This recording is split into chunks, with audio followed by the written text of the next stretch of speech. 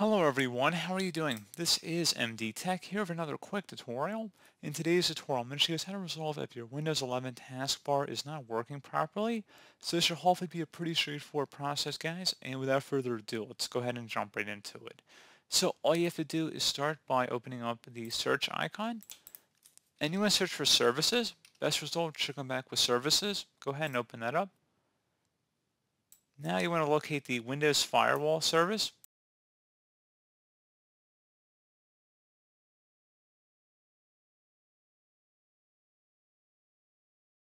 And it might be called Windows Defender Firewall. Go ahead and double click on that. You want to make sure startup type is automatic and the service status is running. So again, you want to make sure you've done both of those items there. And then once you're done with that, you want to go ahead and close out of here.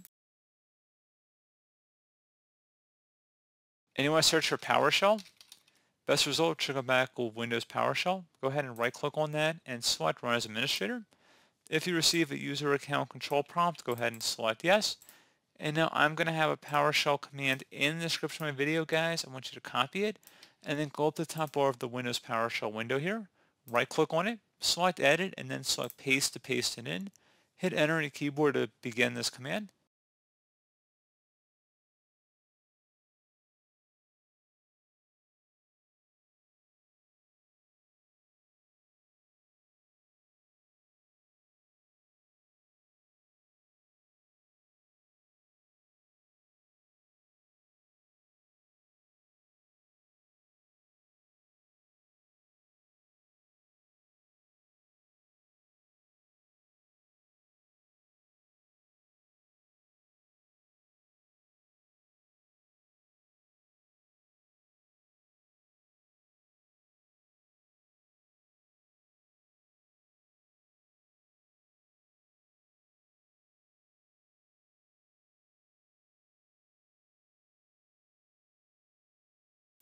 Okay, so once you have blank cursor at the end, don't be concerned if you see a little bit of red. That's okay.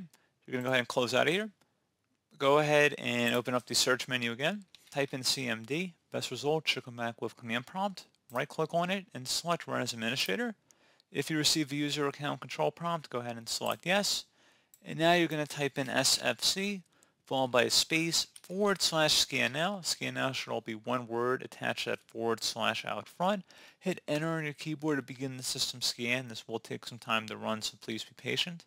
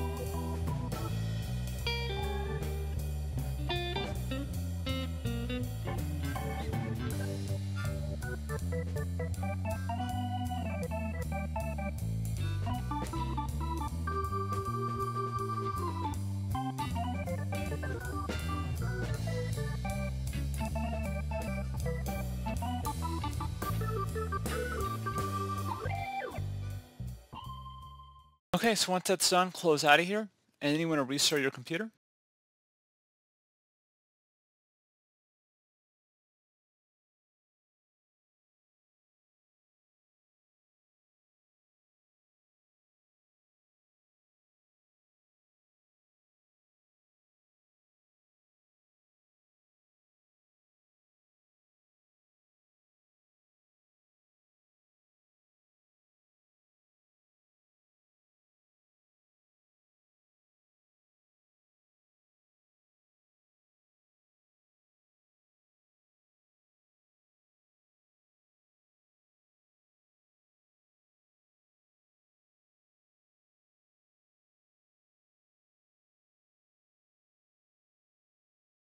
So there you go, guys. Pretty straightforward process. Do hope I was able to help you out, and I do look forward to catching you all in the next tutorial. Goodbye.